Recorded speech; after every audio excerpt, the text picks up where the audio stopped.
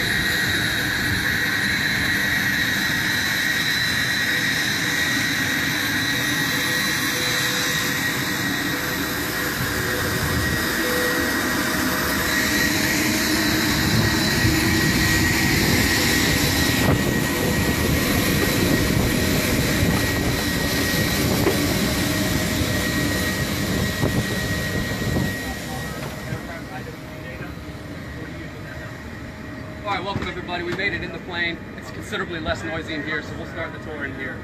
We walked up the air stairs. We're in the back of the plane now, and we'll kind of go position by position, explain what we do with the plane when it's configured for a hurricane research mission, which is what we're doing today. We're doing a test flight for the HRD department of the AOML, which is the Hurricane Research Division.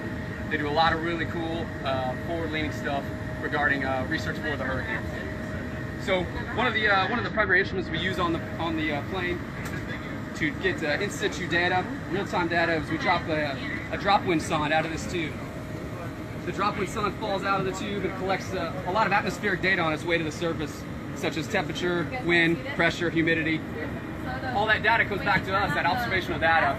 We forward that on to the folks at National Hurricane Center, HRD. They feed that into the models that helps predict intensity and track, to give you guys an idea of where the plane, or where the storm rather, may be going. As you pan to the back, you can kind of get an idea of what's going on in the back here. The scientists are getting ready for the flight. And the way back, we've got some folks gathering in the galley. They're doing, preparing some of our takeoff data, our landing data, and making sure the weight and balance of the aircraft is correct. We'll move forward through the plane now, and as we move forward, a couple more positions we'll talk about. That'll give you an idea of the breadth of skills we do here in the plane. We have our lead tech that sits right here. He's kind of the in-flight mechanic for everything that we need on the plane. Hardware, software, networking. Anything goes wrong or breaks, this guy takes care of the problems real time in flight, so that we don't lose as much mission time and minimal impact to the mission. Come on forward here. A lot of these racks right here are it's kind of a bespoke setup, so we can remove these racks, we can populate the racks with different science equipment based upon the modules and objectives for that mission flight. So today we have various different instruments and sensors set up. The scientists will sit in these seats and monitor their instruments and control the modules from these positions. We continue to move forward here in the front of the plane. The next two seats we have here depict the navigator on the right side. Obviously an extremely important position to get us to and from the plane. They help us get real-time updates to the storm track, get us home safely. These guys here on the right, vital to the success of the mission. On the left we have a flight director. This is a certified meteorologist. He flies with us on every hurricane mission and every science mission that we do outside of the hurricanes. This guy is our interface between the scientists in the back and the pilots in the front who are driving the bus. So he makes a lot of mission decisions. We filter that up to us up front, and with that position we work together as a team to facilitate all the objectives and accomplish the goal for that day. We'll finish up front here in the flight station.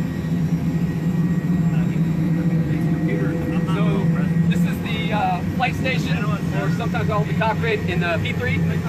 We've got two pilot seats right here. The middle seat here is for our flight engineer. He sits here, he controls all the upper panels, the circuit breaker panel. And on the left here we have a seat for the principal investigator. That would be the lead investigator for that particular mission that day. He would sit here and again have more of a direct interface with the cockpit and the folks in the back. The two seats up front obviously are where your two pilots are going to sit. Unlike the airlines, we don't necessarily have a left seat, right seat for a captain and flight first officer. So any of the pilots on board can take off and land the plane from either seat. We traditionally do it from the left side here. The left side will take off and land. We'll swap duties in flight.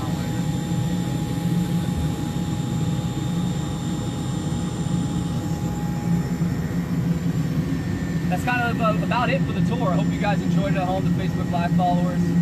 If you want to learn more about NOAA Hurricane Hunters, you can check out our website. You can check us out on Facebook or Twitter.